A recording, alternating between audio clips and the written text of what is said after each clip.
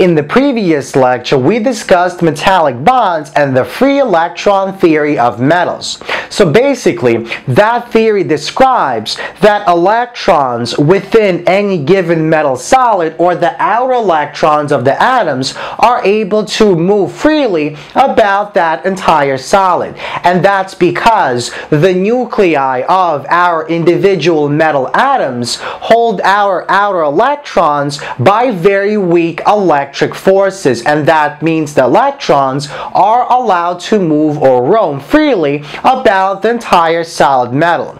Now, even though electrons are allowed to stay within our entire solid metal and are allowed to move freely, they cannot actually escape the surface of the metal, or there is a very low probability that the electron will gain enough energy to escape into the surrounding atmosphere.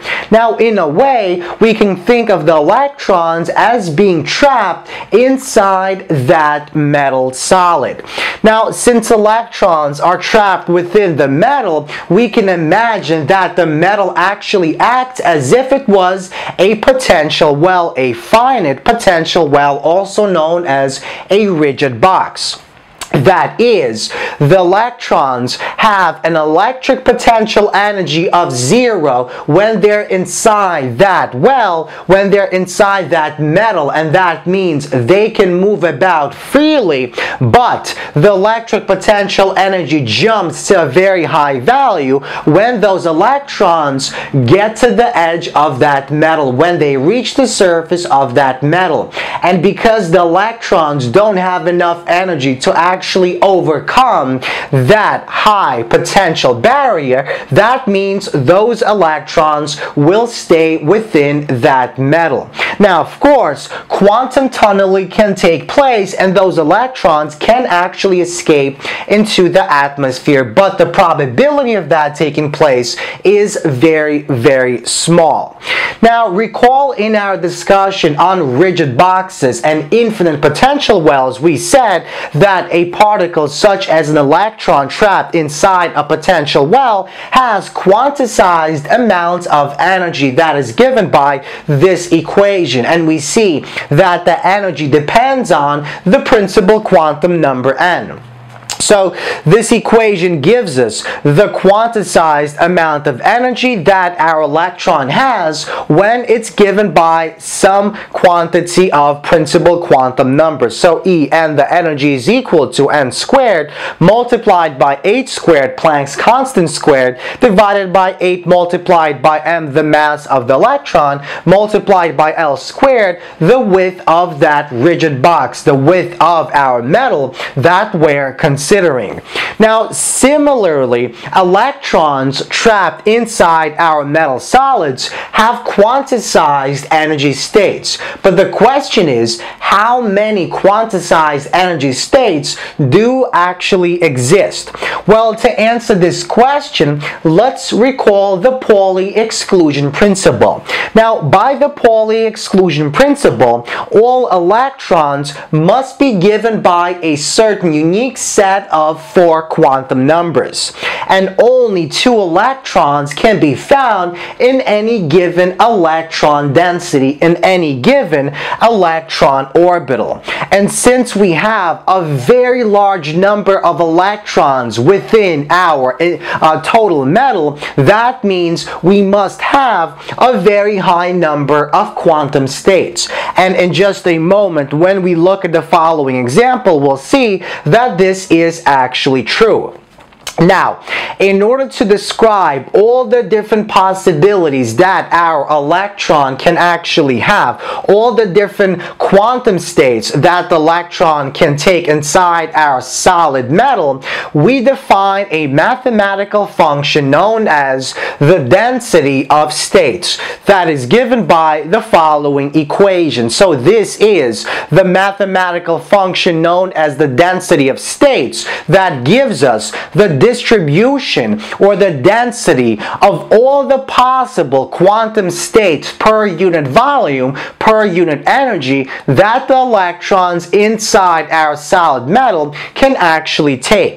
So basically, in this equation, our m is the mass of the electron, the E is the energy of that electron, H is Planck's constant, and pi is also a constant. So if we wanted to, we can plot this on the xy axis, where the y-axis is our density of states and our E is the energy, and we get the following curve. So basically, this equation, this function, is a very useful function. So we can integrate this function between any two energy values to actually calculate the number of quantum states per unit volume that can exist between those energy states. And if we calculate this value and multiply it by the volume, well, that will give us the possible number of quantum states that the electron can actually take. So, for example, if E1 is equal to this value and E2 is equal to this value, we can basically integrate this, and this entire region will basically give us the number of quantum states per unit volume. And if we multiply that, if we know the volume of our metal solid and multiply it by that, we get the different quantity of possible quantum states. So let's quickly look at the following example in which we're going to use this equation, this function, to approximate the number of quantum states. So, approximate the number of energy quantum states using the density of states function for electrons with energies between 5 electron volts and 6 electron volts in a solid metal that has a volume of 1.2 centimeters cubed. So basically, we want to use the density of states. Now, by this definition, we see that the density of states given by rho, which depends on E, is defined as the number of possible quantum states per unit volume, per unit energy. So that means if we take this function rho of E, which is given by this quantity, this equation, and we multiply by the change in energy and by the volume of our entire metal solid, that will give us approximately what the number of our possible quantum states is.